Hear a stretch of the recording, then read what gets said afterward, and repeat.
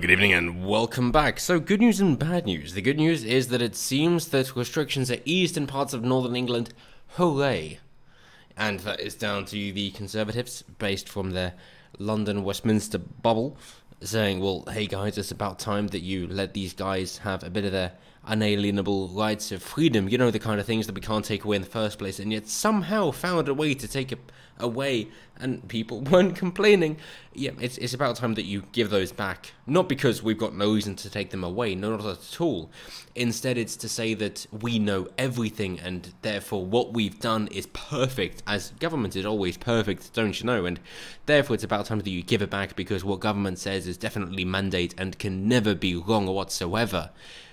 So the bad news is that it isn't down to the local state level or council level to say what should be happened, given that they've been voted in by their electorate's constituents in order to say what should be happening, but instead it's just down to the government instead. So it doesn't matter who in their local constituency decides to vote for whomsoever, but instead it depends on just mob rule and the majority.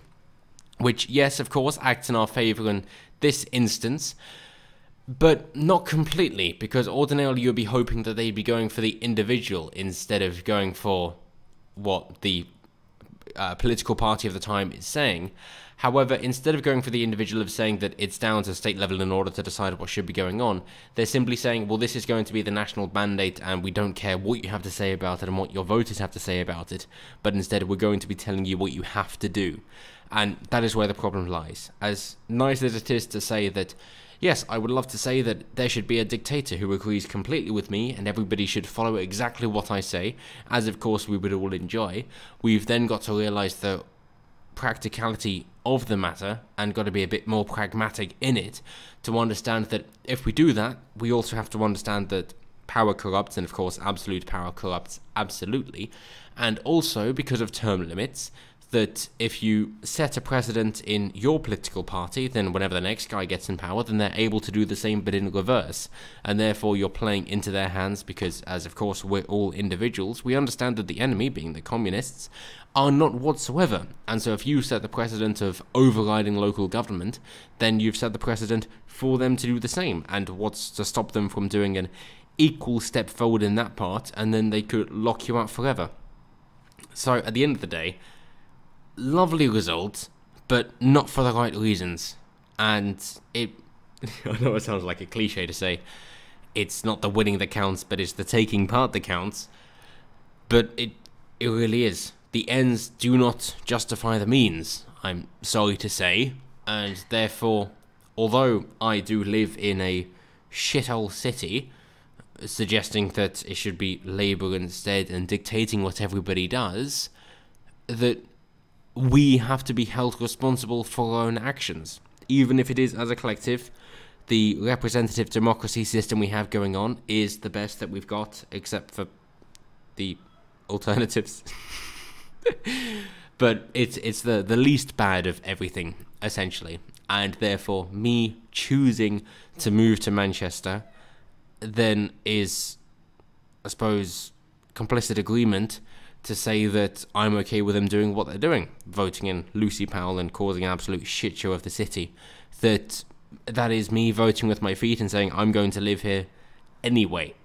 And of course I disagree with it, but that's up to me to make it heard and try to change their minds. And if I fail, then that's my fault and not anybody else's.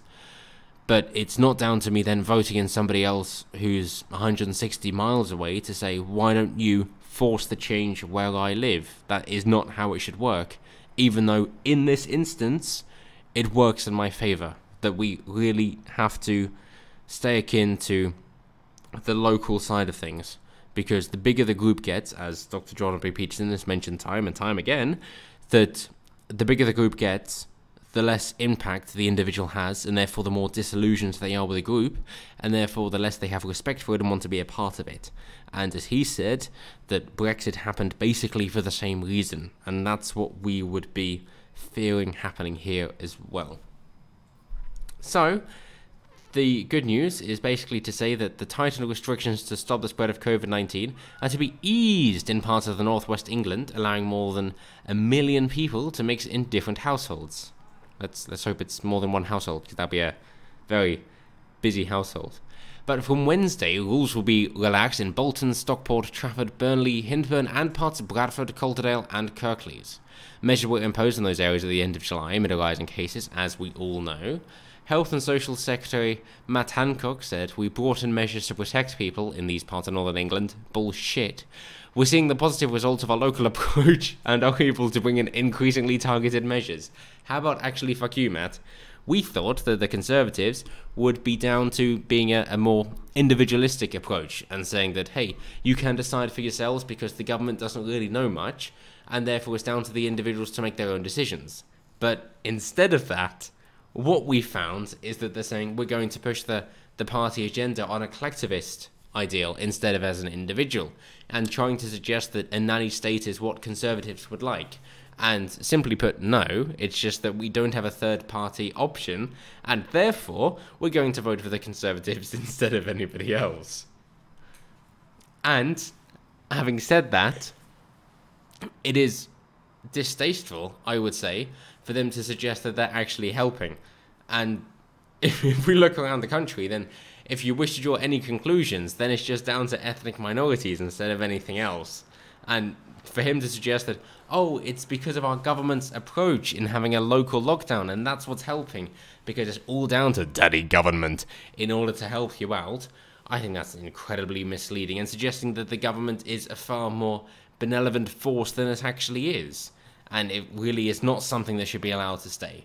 People should be responsible for their own lives and should have the freedom to decide for themselves whether they wish to go to work, whether they wish to stay with their families, whether they wish to send their children to school, or, of course, home educate, as should be the case, and there will be a video coming up soon on the patriarchal alternative points for that, of home education instead of state education. But for the time being, of course, that still remains to be the law, and therefore, that's what we have to stand for. And it's just the way the things go. So they say businesses which opened elsewhere in England on 15th of August, including bowling alleys and indoor play areas, will also be able to reopen in the areas where rules are being relaxed. Coronavirus cases per 100,000 population in Burnley have halved during the week ending 20th of August from 52 to 24.6, while cases in Bolton and Stockport fell from 25.6 to 18.9, and 23 to 15.1 respectively, and Trafford cases dropped from 27.1 to 17.8, the government said. So, as time goes on, we would expect the cases to drop, simply because we're expecting this to affect fewer people, because of course you have enough people who have been infected in the first place, and therefore herd immunity is going to happen. But you've also got to take into consideration that these are ethnic minorities, of course, and when they have different age groups in the same household, then of course you're going to have people who are at higher risk because they're older, who are going to be suffering from these illnesses, whereas the younger people aren't. And it's not such a thought that it's going to be the younger people who are going to be sending this out and infecting the older people, seeing as they don't seem to be infected in the first place, and that's why schools are on so much of a risk. And that is why that there hasn't been so much respect for the teachers' unions, given that there isn't really much concern for the teachers to be infected, as the children aren't going to be either. And the same goes for the parents of these children, or the grandparents, to be infected. That isn't going to be a problem, because the children don't seem to be infected in the first place, unlike the Spanish flu from 100 years ago, which seemed to infect children more so when the soldiers came back. But, of course, it does play into the narrative that we've seen daily positive tests per 100,000 past 8 weeks has decreased in these areas which has the local lockdown. Let's not forget, of course, that we've seen the Pakistan Independence Day and the Afghanistan Independence Day, which has had a load of people correlating between each other and therefore spreading the illness between them. But nonetheless, they've seemed to say that they've put in those precautions, and therefore, even though they've had people breaking lockdown, it is still going in their favour, which seems at least a little bit misleading. But nonetheless, they've decided to say that it is solely down to them of why this has managed to be the case. We've even got some Labour MPs saying, yes, well done for supporting us we support you as well. So, well done Labour, at least you're for the individual in these areas. Maybe it's just down to the ethnic minorities needing to keep their corner shops open, but we'll take what we can get. But as always, let me know what you guys think down below. Always intrigued to hear what you guys have to say. And as always, until next time, have a good one.